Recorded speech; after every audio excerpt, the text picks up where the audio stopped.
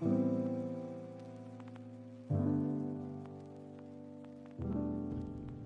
everyone, thanks for tuning in to this week's episode. My name is Nick. I'm an accounting executive here at SONA, and today we're going to be going through the Move and Desk 5000 and how to set one up. Now, the Move and Desk 5000s are great machines if you're a customer that just needs a simple payment terminal to do just that, accept payment. So let's take a look at that right now. So this is how the Move 5000 looks. So first off, we're going to run through a sale and a return and how that will look. Sale's quite simple. You select the sale app, you punch in the number that you wish to charge your customer, you hit OK, you select yes, and we have tipping on. So if you want to leave a tip, you can press 1, and we'll prompt you with these percentages, and this is where you would pay. Fairly simple. Now to get back, we cancel it, we just hit the X.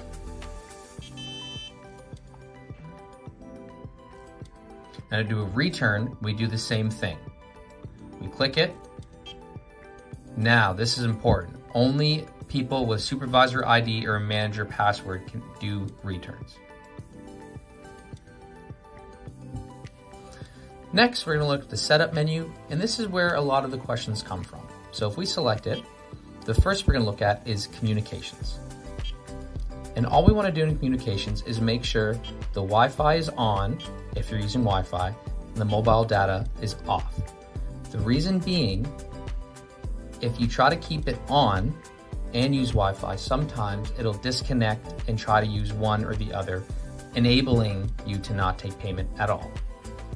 So next, now that we went through the sale and return, I'm going to take you through the admin option here on the bottom left of the screen and just go through the kind of basic questions we typically get when setting up or training new customers on this device and the Desk 5000.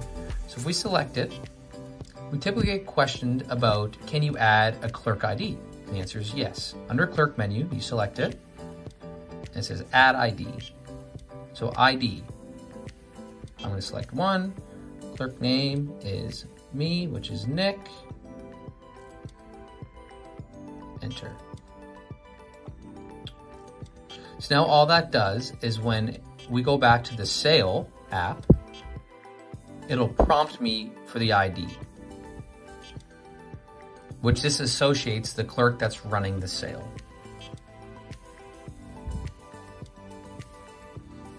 Next, we're just going to look at receipts, and this is kind of a niche one, but kind of cool.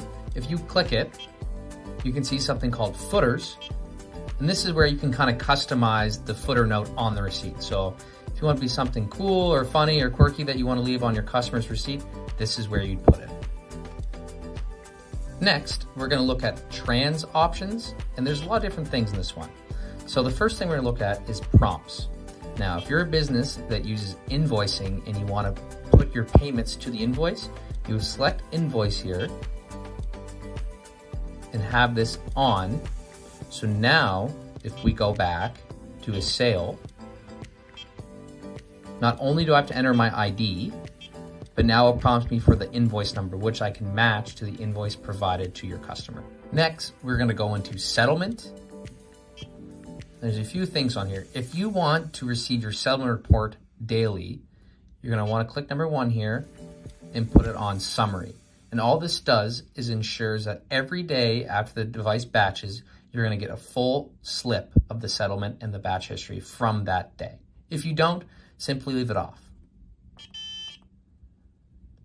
Another big thing on settlement is if you wanted to auto settle, meaning that you don't have to remember to batch out the device. Right now for us, as you can see, it's at 2300, which is 11 o'clock. If you wish to do it any later or earlier, this is where you would do it. Another big question about these devices is how to set up the tipping options. So right now you see the tip options at number 5. So if we select that, you're going to be prompted with all these different options. So the first thing you probably want to set up is the tip guide and your tip guide values. So right now we have it at 15, 18, and 20. So depending on what you, the business, want to do, this is where you would enter it in. Another big thing is if you want to have the tip mode at an amount or a percentage or both. Right now we have it at both. I would suggest you do that as well. Lastly, if we go to number 1, standard tip only, that's what it's selected on, we can have these options of 4 and you, the business, can choose which one suits you better. And finally, one of the last things we get is how to make sure that the machine doesn't time out before the payment is accepted. So under number 6 at term settings, if we select that, you're gonna see right here, idle timer. So depending on how fast or how slow you want your machine to either time out or not time out before payment is accepted, this is where you would put the number. Right now, ours is selected at 90 seconds. You can do 60 seconds, 30 seconds, 15 seconds, 120 seconds, whatever you think is necessary for your customers to be able to pay.